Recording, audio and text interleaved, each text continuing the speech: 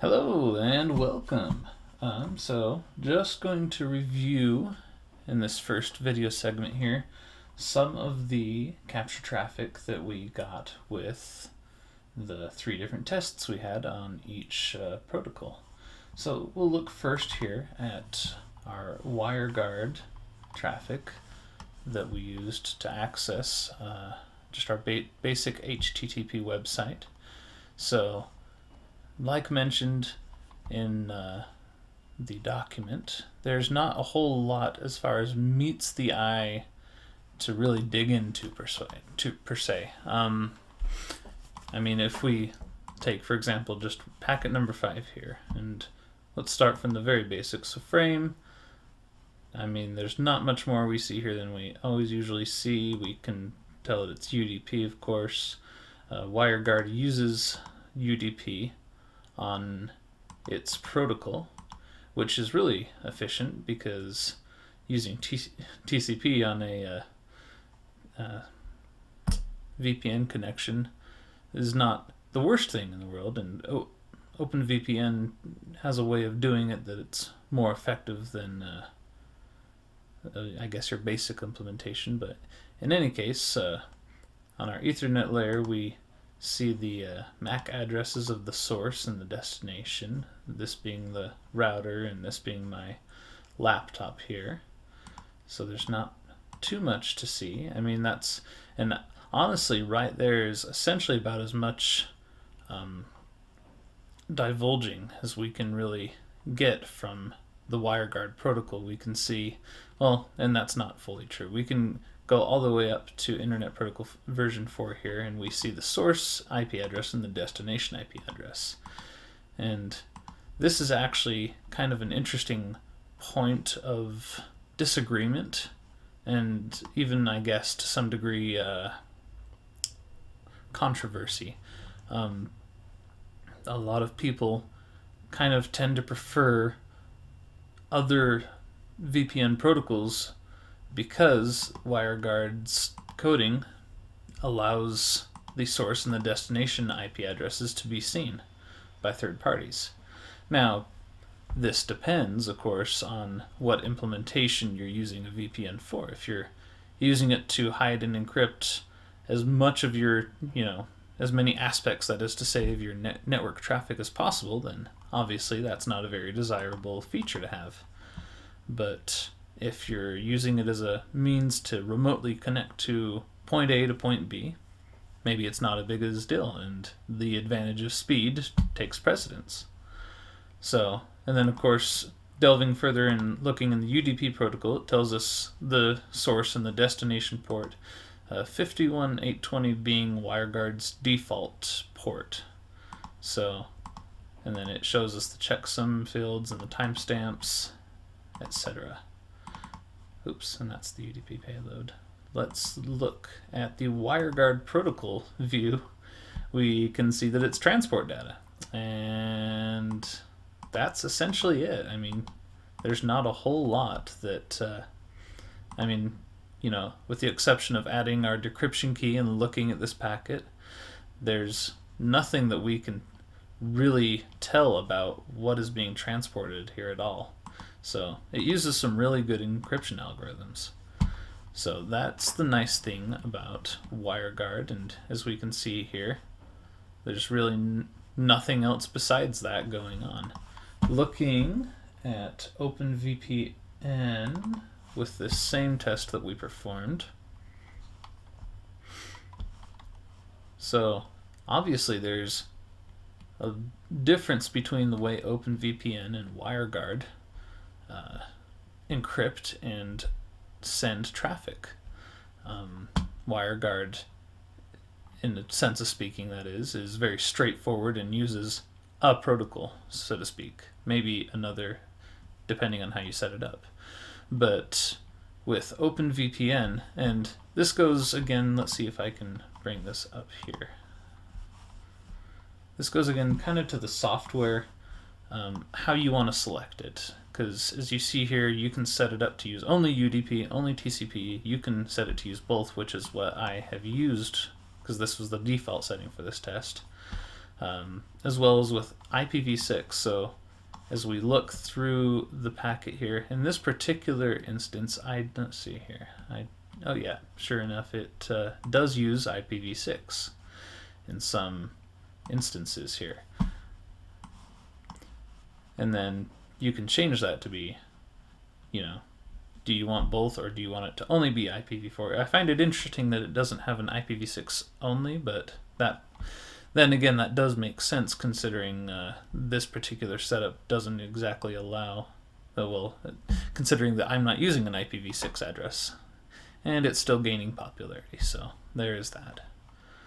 Connection timeout, and then it has these things to allow compression, certain cipher algorithms, and here you can only, that is to say, you can choose to only allow certain TLS versions to be allowed over the encrypted connection. This one was actually checked by default. I unchecked it because my particular DNS server I prefer, it blocks certain ports that I find beneficial to block. But you can check this here in case your DNS server maybe isn't as reliable, or if it fails, you want a means that it can fall back on, hence DNS fallback. And then other fun, more aesthetic things.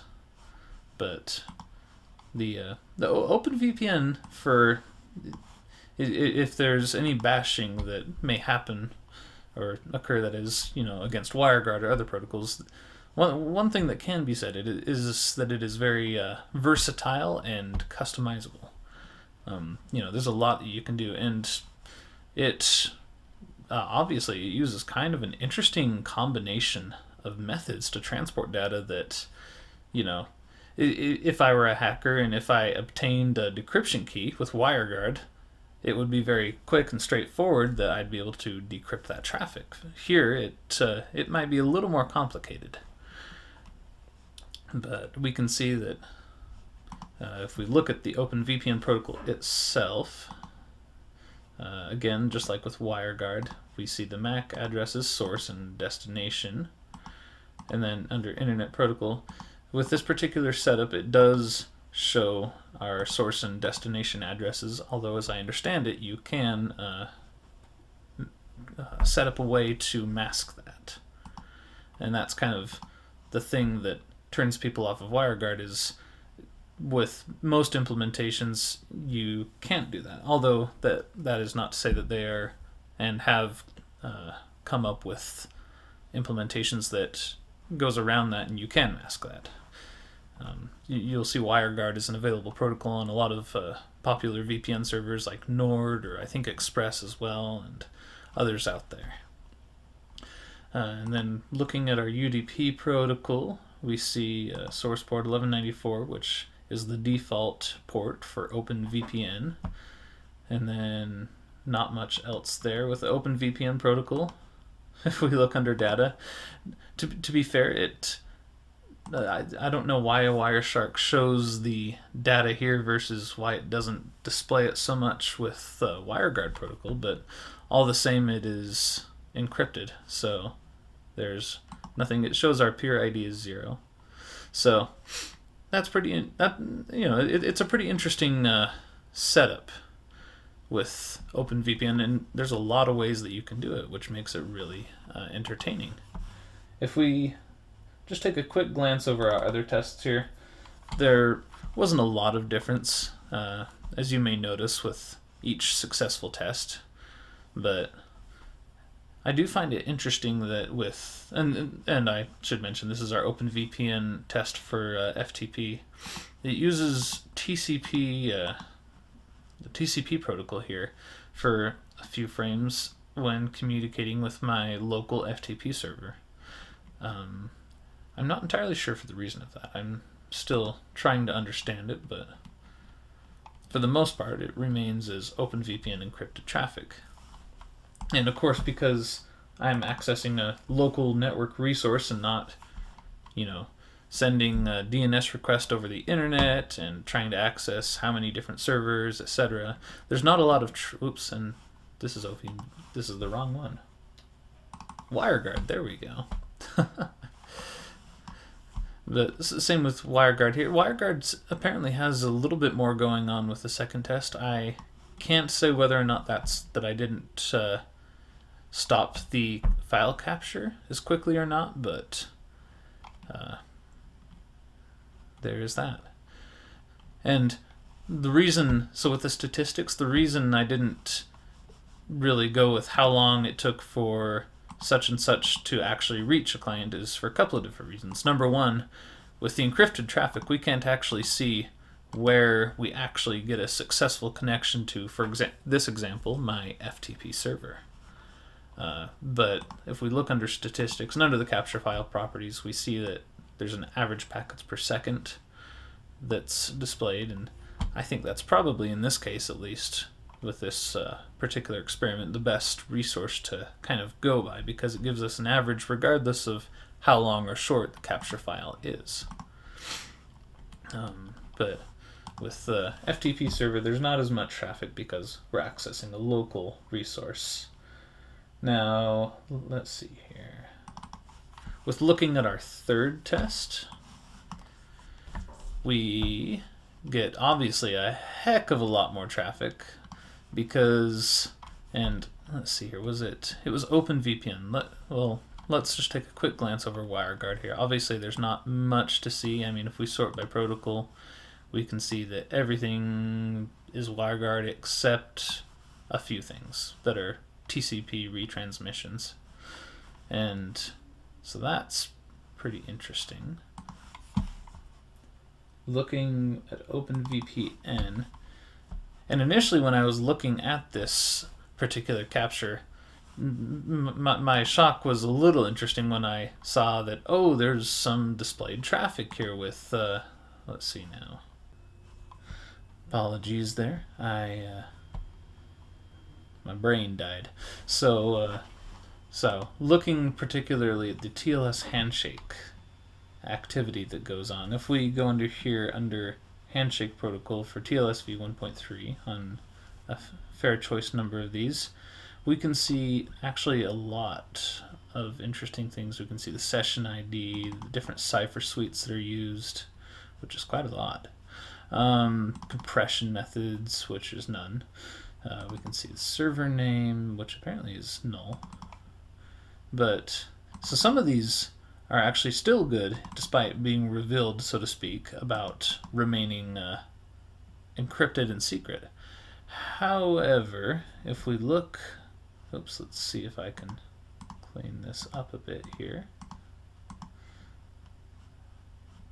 I've left an interesting trail of breadcrumbs. I have dot server name. Where are we? Oh, I just saw it. There we are, server name. So we can see mail.google.com on this one. We see mail.google.com, safebrowsing.google, and yeah, I mean there's an interesting amount of, in particular with Google. I mean, obviously, as I was accessing my own Gmail account, that would be the servers that we're seeing here. But nonetheless, even with the encrypted traffic, we still see some information that is divulged here, and I feel like that's probably because going back here to OpenVPN settings, let me bring that back on screen here. There we go. Maybe. So going back to OpenVPN settings here, if we look here, we can, where is it now? VPN protocol, seamless tunnel. So in other words, block internet while VPN is paused or reconnecting. I wonder perhaps if the VPN signal was getting a little weak, and so for those moments it reverted to using more regular network traffic. I don't know for certain, but in any case, with OpenVPN being very customizable, it can be both beneficial and to some degree dangerous, of course. You know, knowing what you're doing, the more customizable a program is going to, you know, allow you to either prosper or fail miserably. But that's kind of the gist of most of the traffic that we see in those particular files. So in my opinion, I really hold both of the protocols in reasonably high regard. You know, for me in my personal daily use, WireGuard is beneficial to me, but at the same time, having, you know, experimented now with OpenVPN a bit, I could easily see myself just as well using OpenVPN. It's reasonably reliable and doesn't have much of a difference with speed either. WireGuard tends to be just a little faster, but then again, not always. So that's essentially the conclusions and the analysis of what we've seen with this experiment here. Thanks for joining me today. I'm Joel Manning, and have a great